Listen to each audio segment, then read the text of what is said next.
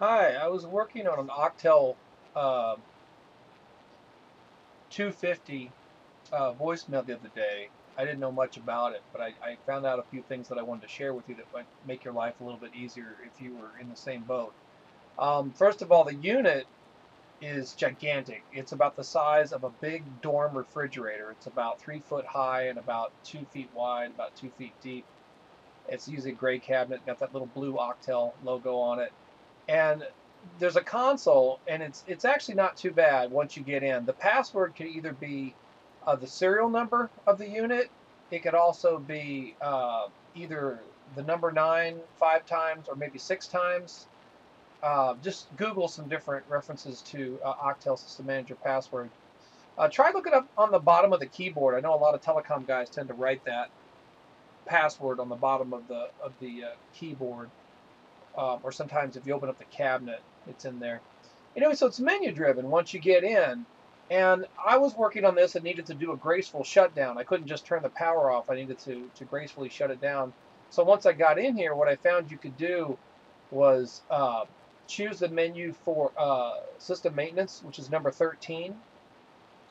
And then once you get into there, there's another menu. And then what you want is the option that says shut down with dump, and that's option one. Now, if you want to go back up one level, just hit the enter key with nothing in the enter option field, and it'll go back to the previous menu. Anyway, if you choose shutdown with dump, it goes through a whole series of screens, and it doesn't look like it's shutting down. It almost looks like it's booting up, but it eventually gets to a point where it either tells you, do you want to I think it says the system is halted, and then you can either choose to start booting it again. That's what the booting, this video part right here now is what it looks like when it's booting up. Um, and then also you can, there's a point like I said where it says it's halted. You can reach around in the back. There's a big power rocker back there that you can flip off if you want to do a cold restart. Anyway, the rest of this video for like the next 3.5 minutes is just the different screens that I was seeing. I do want to point out two things before I shut up.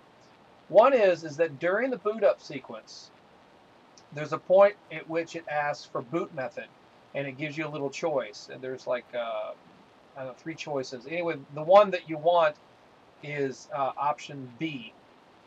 B is in Bravo, or B is in boy, and that will have it continue the boot sequence. And then the second thing it'll do is there's another spot where it says, I think it says choose boot method, but it doesn't give you that little menu of choices. And the option you want is A. A is an apple, or A is an avocado, and that will have it continue the boot sequence. Anyway, the problem I was trying to solve here was that the voicemail was running but not answering calls, and what it turned out is that in the middle of the boot sequence, or I should say near the end of the boot sequence, it was prompting the console user, I mean, whoever was standing in front of this console screen here, for the time and date, and it wouldn't go past that. So if you see that when you're booting back up, you need to manually enter the time and the date, and then it will continue to boot up a few more minutes after that, and then it'll be running. Okay, so just to recap, if you do run into an Octel where they say that it's not responding, it's not answering phone calls, or not letting people check their voicemail, but you go in and you see that it's physically running, you can hear the power running, you might try doing a cold reboot, and then check to see if it's asking for the time and the date. Okay, so thanks for watching.